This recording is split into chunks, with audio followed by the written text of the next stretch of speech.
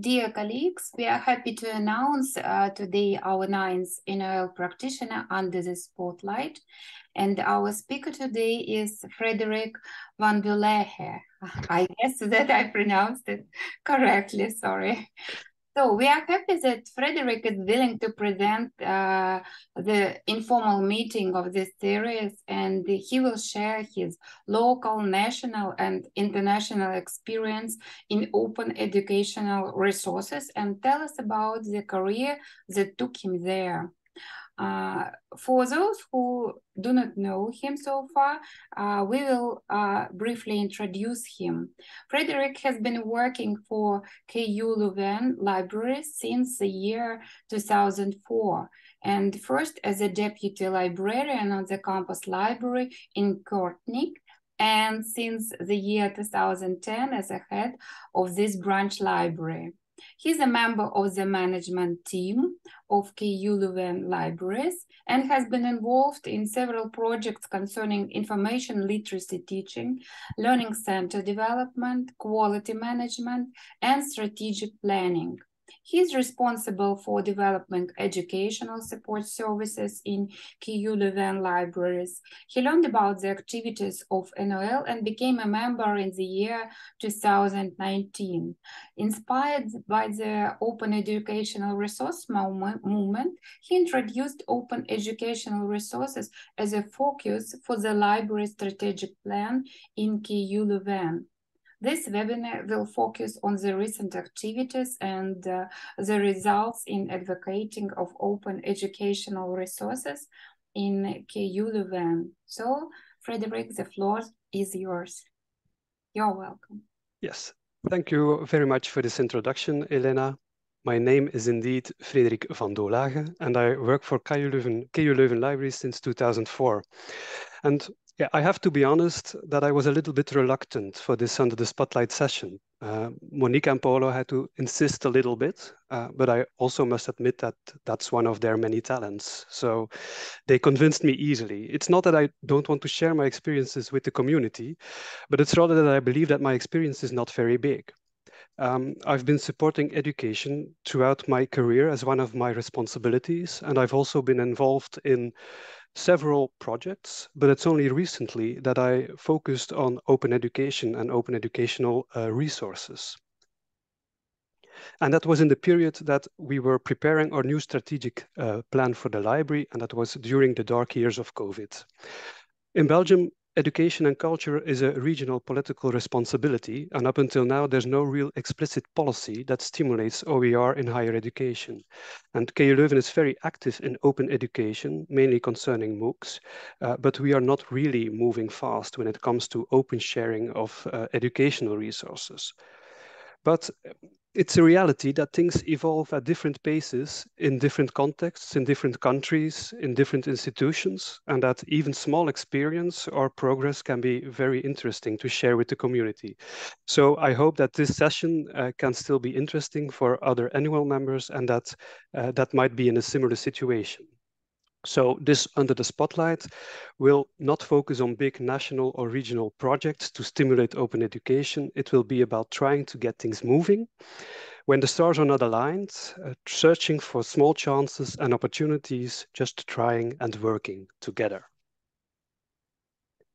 So in the first part, I will tell something about my previous experiences. And in the second part, then I will focus on our strategic plan for the library and how we are now working about OER in our institution. First, something about myself. I started my professional career as a deputy librarian for the Kortrijk campus of KU Leuven. And Kortrijk is not Leuven, of course. It's a city in the west of Flanders. It's about 60 kilometers away from Ghent and about 135 kilometers away from Leuven. Actually, with the train connection to Lille and the Eurostar train. And considering the traffic jams in Brussels, London isn't that much further away than Leuven. In 1965, there was a special legislation in Flanders which allowed KU Leuven to start university campus in Kortrijk. And so from that moment on, the province of West Flanders finally also had a university. And the KU is a small, comprehensive campus with bachelor programs of six faculties of KU Leuven. And students can start the bachelor program in Kortrijk and then continue the master program in Leuven. I also did almost 25 years ago.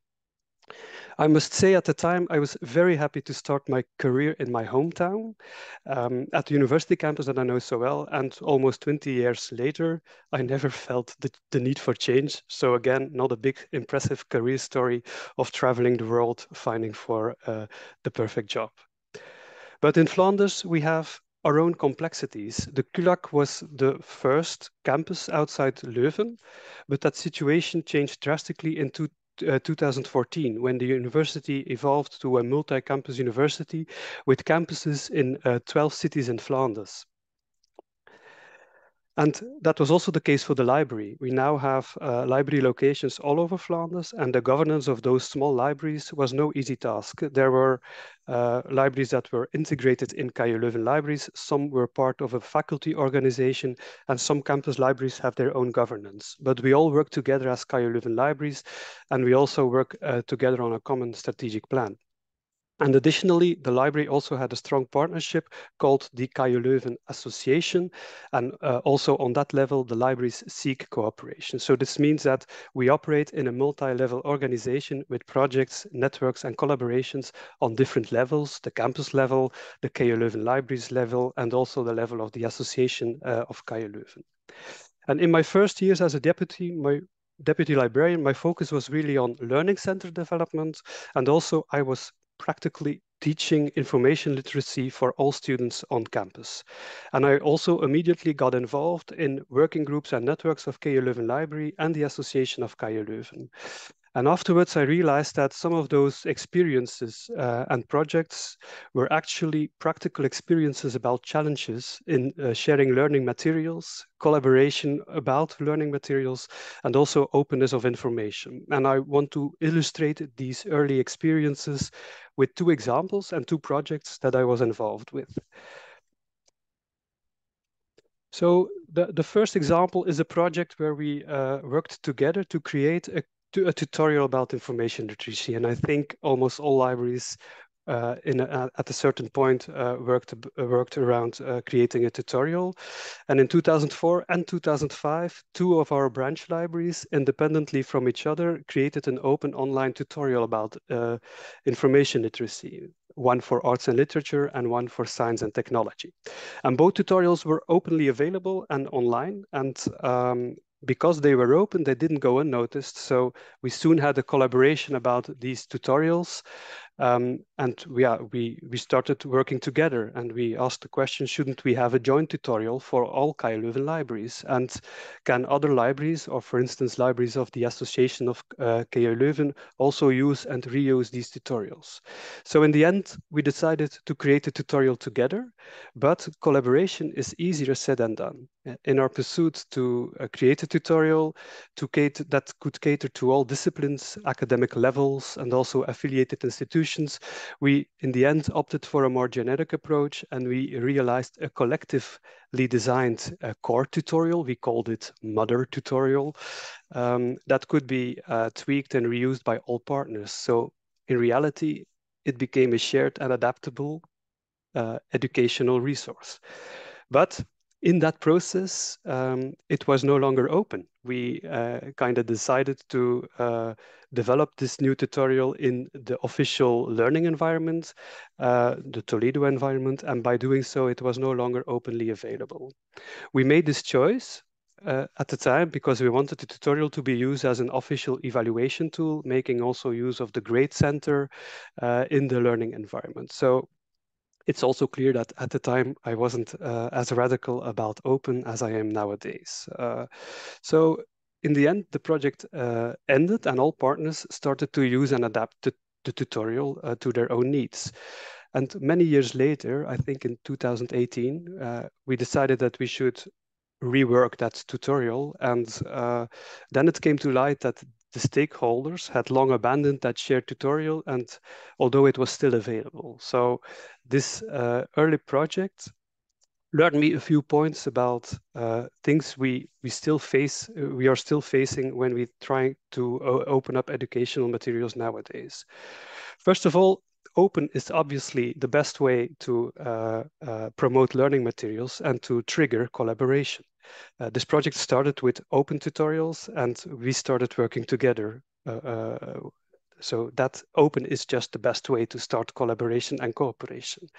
But on the other hand, after the cooperation, we ended up with closed resources. So the resources that are designed in the institutional context, to stimulate use of those resources, you have to use the portals that are available, and that doesn't always stimulate open publishing. Secondly, learning materials are by its nature designed for specific needs of learners and are not created from the beginning as a publication. Also the original tutorials were created for a specific target group, and the amount of changes that were needed to adapt the tutorial were huge. And a material that is shared can always serve as an inspiration, of course, to others. But I also keep wondering how many OERs in current OER repositories are actually being reused. Some success stories about reuse could really help to inspire lecturers to share their own resources. And thirdly, this is also an example of the importance of curation. We worked together, we created a mother tutorial, but in the end, collaboration faded, and the material was outdated, and nobody took responsibility to note or mark the tutorial as outdated. And when we engage teachers in searching for learning materials, for instance, in OER repositories, I noticed that the number of outdated materials or dead links is not really helping. So we are still, I think, we still encounter the same issues that we encountered in, I think that project started in 2005. So it's already a long time ago, but the same issues are still, I think, very important. We had, by the way, a similar project about also about information literacy. It was called, and I will use a little bit of Dutch, OOF project Delen van Leerobjecten voor Informatievaardigheden. So this project was actually an application of the idea to collectively create learning materials and share them so they could be reused by everybody who wants to reuse those learning materials. So the idea was, learning objects about information literacy. So it was actually an idea of collaboratively creating learning objects and sharing them. So the objects were created based on a commonly accepted standard for learning information literacy, and they resulted in a community with presentations, tests, exercises, also learning design templates, and also a forum and a wiki to facilitate the collaboration. So although in concept this was a really good effort, it was not really successful. There were some questions about the quality of the learning objects, and there were also issues about findability and communication. And again, this was a community in the digital learning environment, and therefore it was not open. So those were a few experiences that I think when I think about them afterwards, are very applicable on to challenges that we still face when talking about OER. But in 2010, my role changed, and for some time, I would not be involved in educational support, I think for 8 years. I got a promotion. I became the head of the KU Leuven campus library in Kortrijk, and I got some new responsibilities, and I also became a formal member of the management team of KU Leuven Libraries. And in that management team, my focus shifted 100% towards quality management. We implemented a structured quality management system for KU Leuven Libraries. We actively involved our users in the library doing a LibQual Plus survey in 2008, 2012, and 2016. And I was also working for benchmarking and statistics. It's a whole other world than educational support. And of course, in that time, we also focused very hard on open access, open science, scholarly publication, RDM. And as a member of the management team, I got involved in these topics. So I got somewhat further away from education, but I got more involved with the importance of open. And you also see the logo of the Vlirios, and I also got involved in a Vlirios project with the University of Cuenca in Ecuador. The VLIR is a Flemish inter-university board, and they have funds for sustainable development projects with universities in the south. And these projects compose of several joint research projects concerning economic or regional development, but also often a transversal project to structurally improve the university. And my vice rector talked me into leading the project for the library development project as part of that transversal project. And I accepted, and that was an experience I will never forget. It was from 2011 until 2016. So there we also tried to work on library quality and improve the quality of the library. But I think the visit to their libraries and the reality back then was that while open here is a choice, there it is fundamental. It's not a choice. The teaching, learning, and research there was back at the time almost 100% based on open collections or older and outdated paper collections. And I know it's maybe an idealistic approach, but that kind of increased the importance of openness for me personally.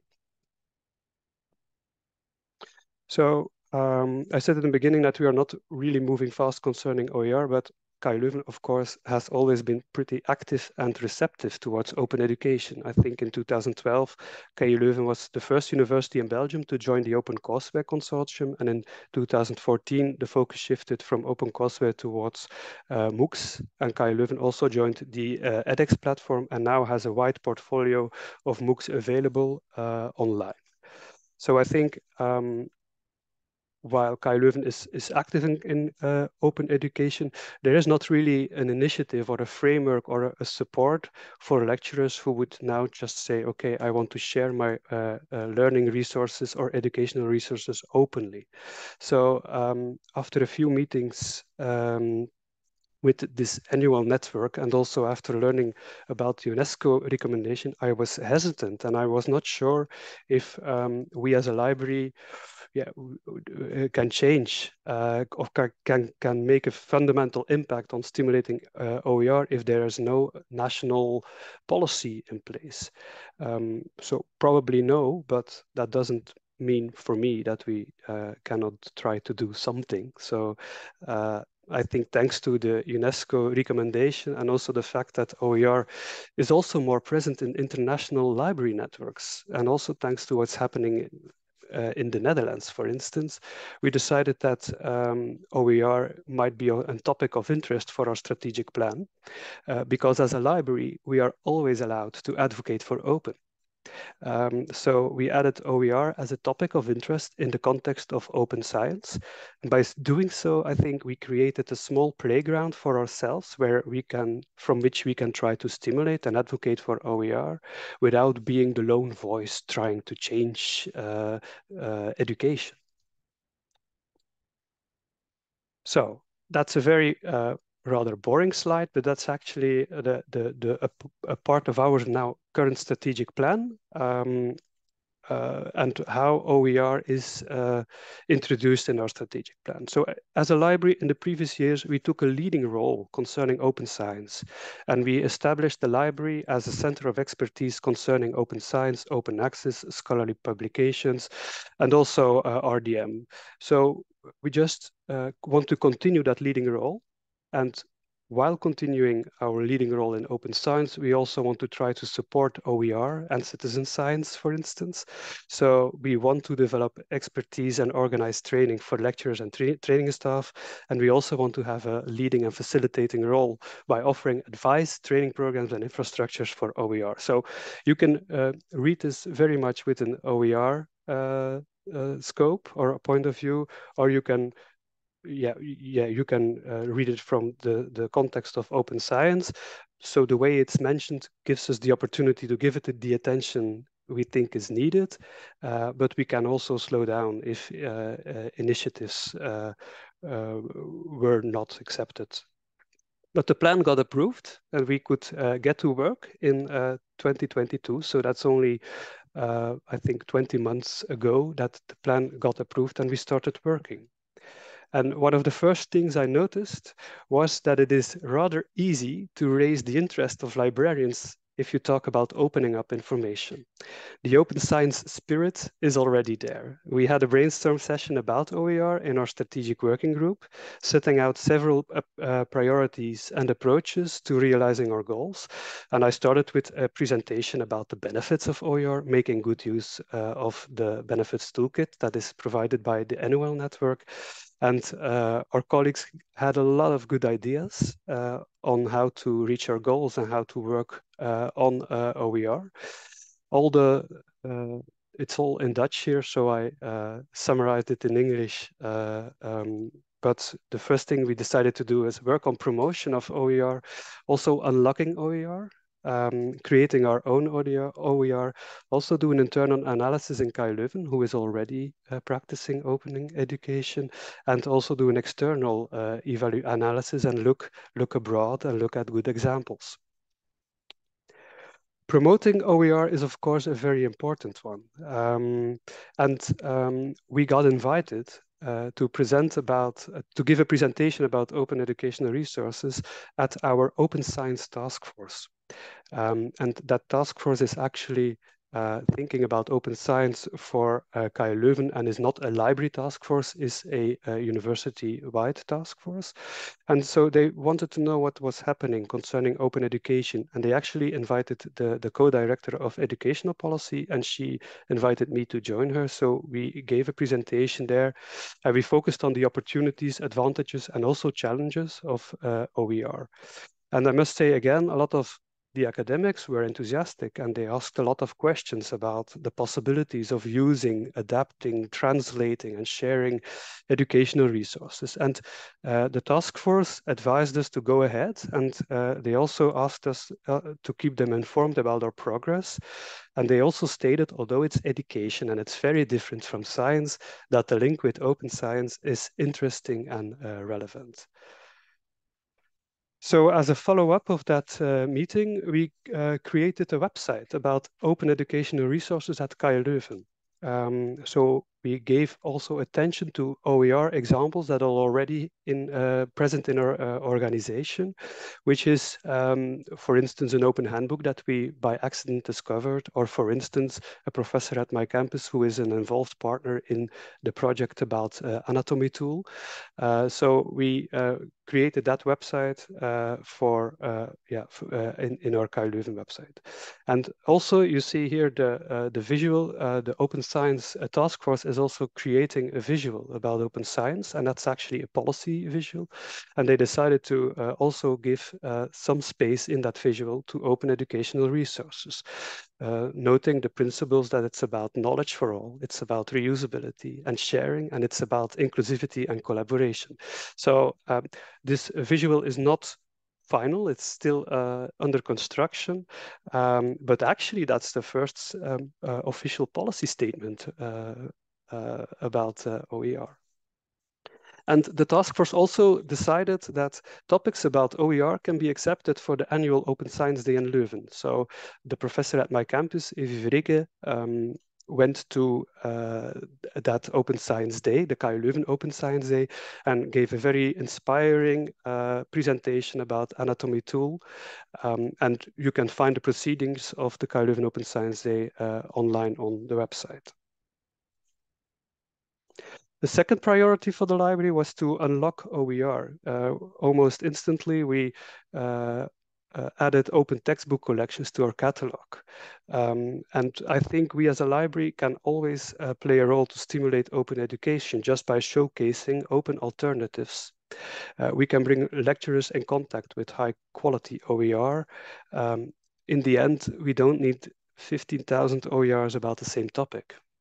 We need a few very high quality OERs, and then a lot of users. So quality is continuously improved. So the focus on unlocking open information is, in my opinion, a very useful focus for libraries. We can stimulate the use of expensive commercial handbooks and atlases, or we can also choose to search and promote open alternatives, such as Anatomy Tool or qualitative open textbooks. We also started practicing what we preach by trying to open up our own OER. The knowledge clips we made about research data management are now openly available under CC BY license. And for sure, we will also open up our online tutorial in the future. But we also learned that we cannot blindly jump into this. The library team also needs training. And as an external analysis, we already invited our neighbors from the Netherlands. Kirsten gave a very interesting view on how OER is handled in the Netherlands, and also about edusources.nl. But this was very inspiring, but it was also very clear that the policy context there was very different. The internal analysis was also a very useful reflex. We discovered some OER and we promoted them on our website, but we also now have regular meetings with educational policy, with the director of educational policy. And it was soon very clear that a very big policy change is not to be expected, but at the same time, by thinking about this together, we started to create connections and see opportunities. For instance, in our Toledo, that's our Blackboard environment, sharing educational resources is not an easy feat. And for more and more national and international projects, sharing of resources is necessary. For instance, some national educational projects require that the resources can be shared with lifelong learners. Or in international projects, sometimes sharing learning materials in a joint educational project is required. So we linked our analysis about the potential need for a repository with the actual current need for sharing resources with specific partners. Developing an OER repository, which also allows limited or internal sharing, could be an interesting step towards to evolve towards more sharing of learning materials. The second opportunity we identified together was the need to stimulate the use of OER, for instance, in the context of MOOCs. So this kind of exchange of ideas resulted in a few projects. And the first project was, you might remember in the strategic plan, we also mentioned that we would like to investigate the need for an OER repository. It was not the plan that we would build a repository. It was just that we would make an analysis to make sure if we need a repository or a platform or a solution and what that solution could be. We started that project and to think about the repository in, I think in April. And so we started working with user stories.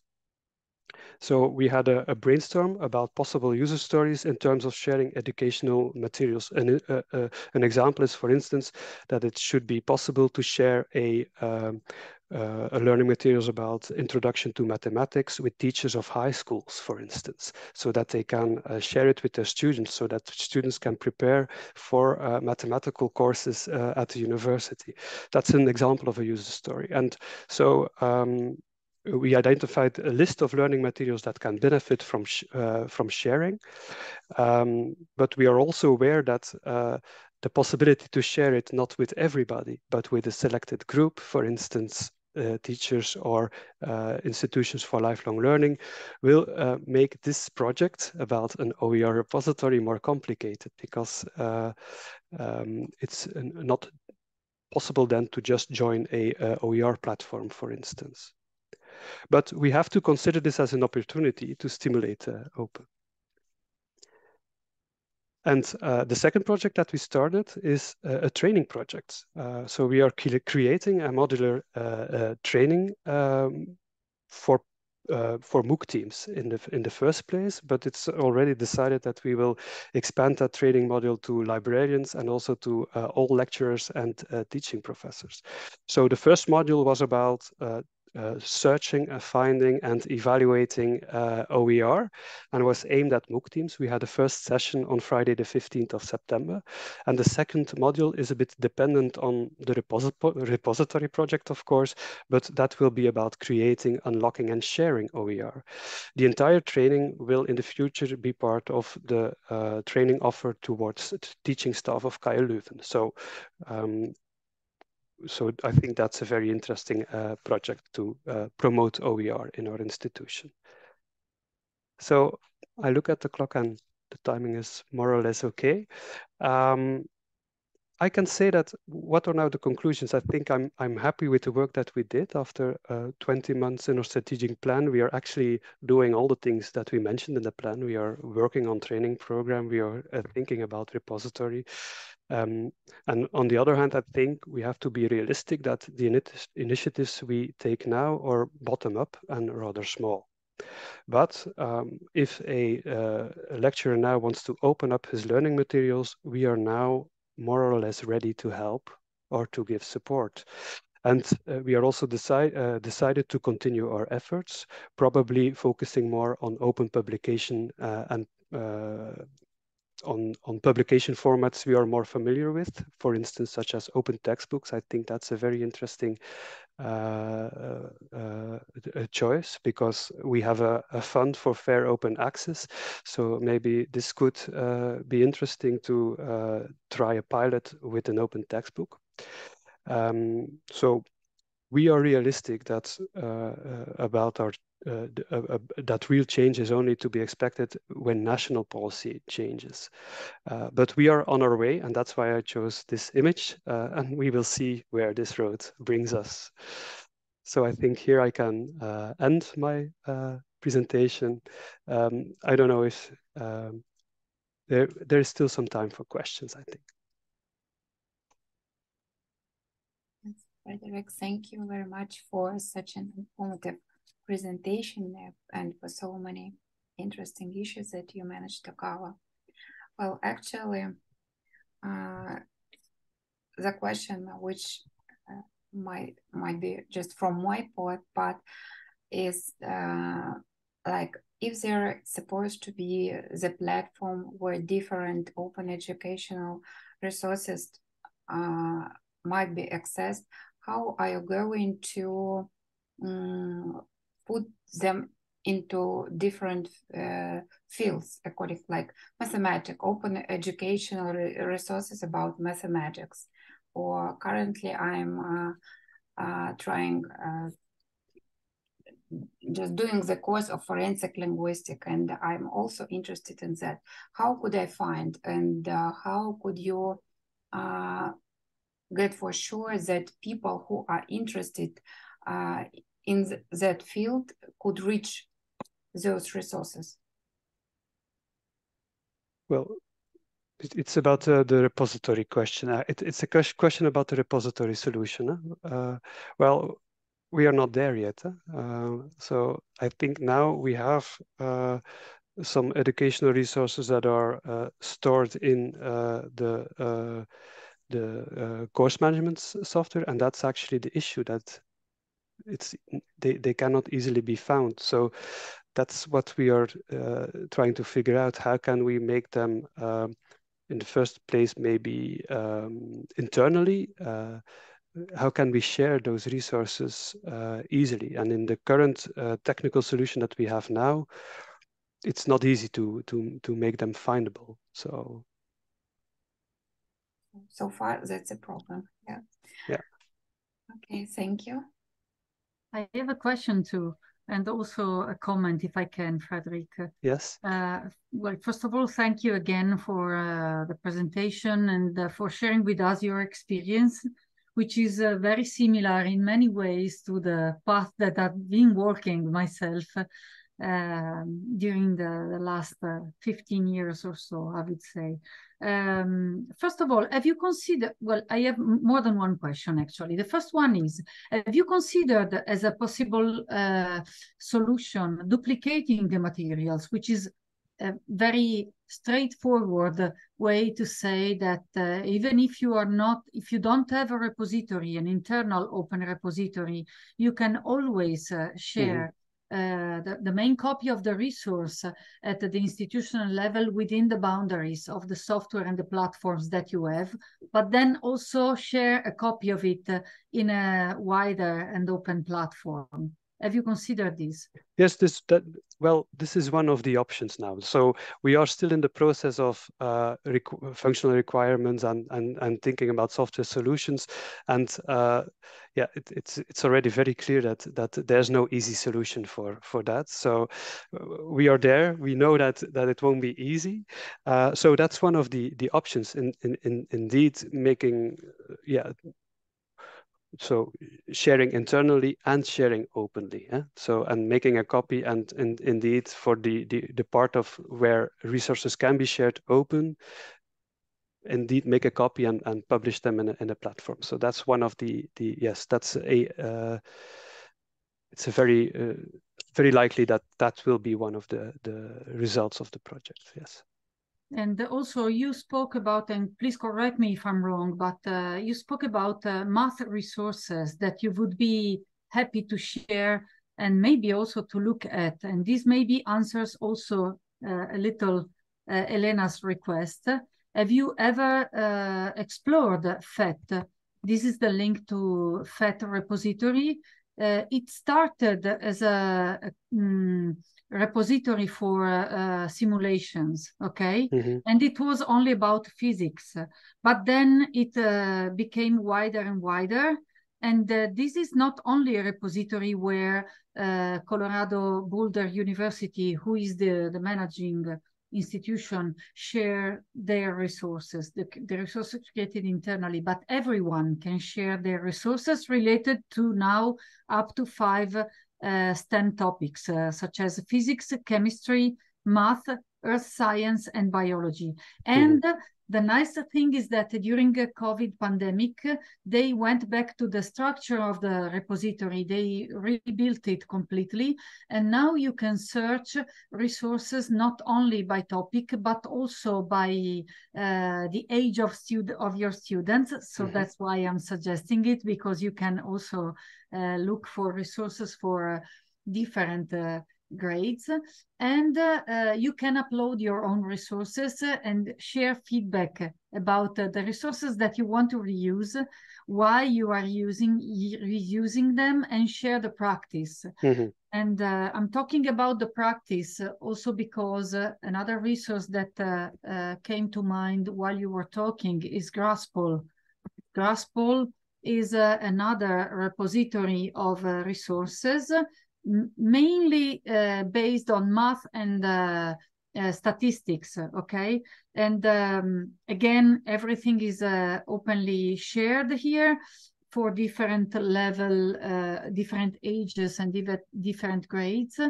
And it's based on exercises.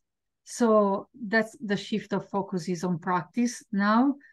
And when I looked at your the policy, the image related to the policy documents that you have in place now about open science, I noticed that, which is wonderful, you have OER in the picture. There is no mention for practices yet. And I think that one of the opportunities, but that's the question for you, if you agree or if you disagree about the importance of focusing our attention also on practices, because sometimes it's through the practice that you link open science and open education. So having practices in the picture can be a good way to make connections with practitioners and to ignite more discussion between the people involved. At least that's my experience, but I wanted to ask you if you see this as an opportunity too. Yeah, I think that's indeed an opportunity. I think that we have now been really talking about we have been trying to talk about OER from a more theoretical and strategical point of view, and I think those practical examples and the practices can really help to to make it more appealing to lecturers and more specific. So I think that's definitely something that we can take along with us. Yes. Thank you. Is there any other question from members? Oh, Mira, please go ahead, Mira. Thanks, Paula. Thanks a lot, Frederic, for sharing your story. It's very relatable and super relevant right now for many of us, I think. My question, I actually have two questions. One of them is how difficult or how easy was it to persuade the library management to make OER one of their, how do you call it, speerpunten? You know what I mean, the directions or strategic points that they will be including into the strategic plan.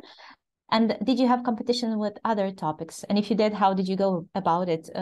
How did you manage to sell the topic of open education so well that it got included into the strategic plan for the library? That's one question. And another one is, have you already reached out for maybe a closer partnerships or closer cooperations beyond the library within your university? So maybe to the Center for Teaching and Learning or other services that are,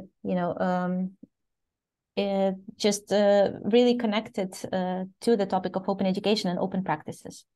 So it would be really interesting to hear your thoughts on this subject. Okay.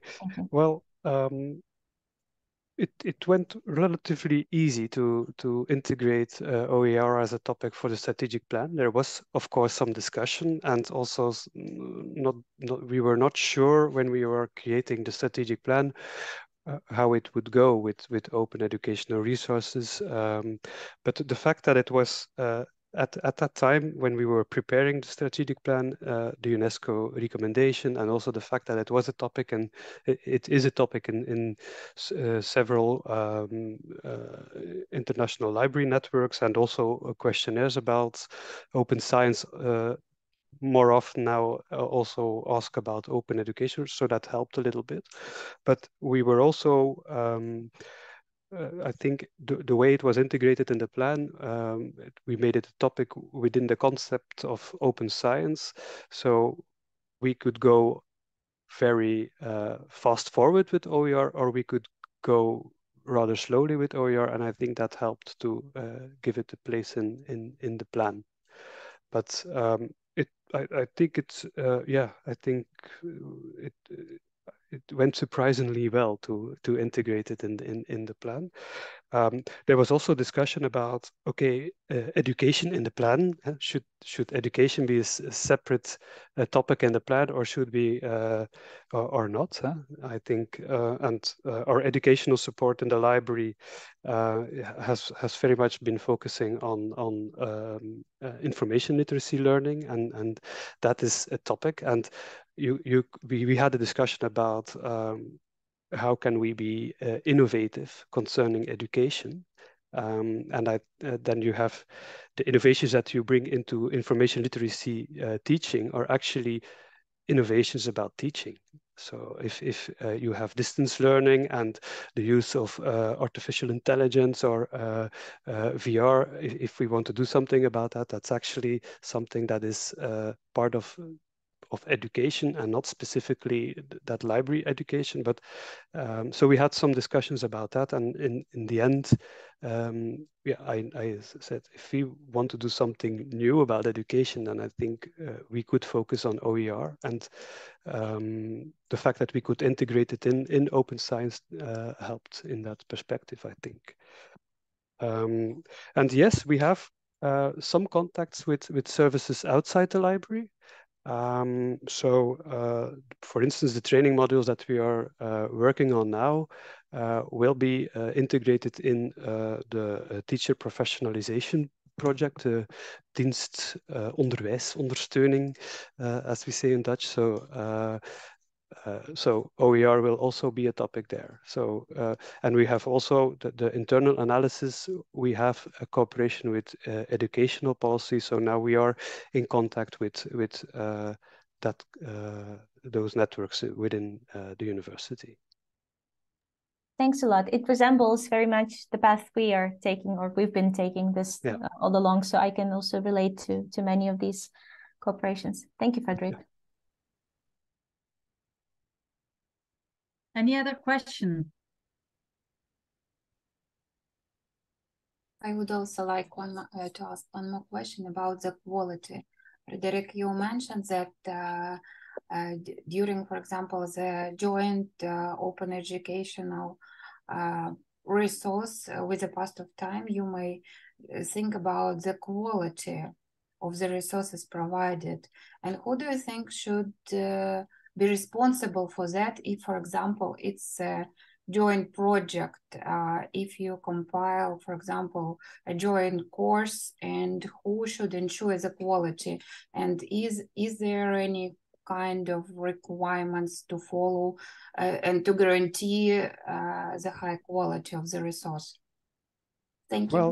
Well, I think the issue that we had was that we jumped into a collaborative project of creating these learning materials, and that we didn't have a plan on how to ensure quality on a longer term. So I think that if you start a collaboration to create an open educational resource, or for instance, the project like an anatomy tool, for instance, I think there has to be a long-term plan to ensure quality on a longer term. And if something is outdated, or so the problem we had was we had that shared tutorial, and all of a sudden, partners, they made a copy and they made it their own and they did adaptations, but there was no structure to share on a longer term what adaptations were made, and to let the community then learn on how the resource could evolve. So, and I think that's very important in a collaborative project, that the long-term sustainability of the resource is discussed the moment you start a collaboration. Yes, thank you. I have also a question, if I may. Namely, I work at the Learning Center of University of Upper Alsace, so in northeast of France. Thank you again about your presentation. It was very interesting. I have a question about the platform you used. When you talk about tutorials for students, I didn't recognize the platform you used. Just wanted to know if the name of the platform you used, if it was an intern tool, or if I don't understand if it was OER or not. So just about the platform you used. So the tutorial was created actually in Toledo, and that's the KU Leuven iteration of the Blackboard learning environment. So that's actually, so that's the environment where the tutorial was created. And so in the beginning it was an open tutorial, but since we moved it to the Blackboard environment, it was no longer open for all. It's only open for the partners. Yeah. Okay. Okay, thank you.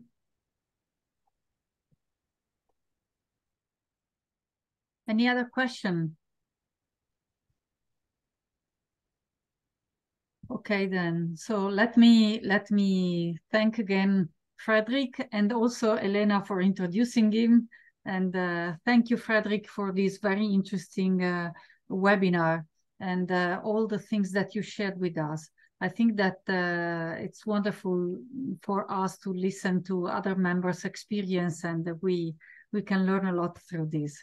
So thank you for being with us and for being so kind to share your experience. If everyone has questions that raise afterwards, here is Frederic email, and we can reach out to you and ask more. Thank you again.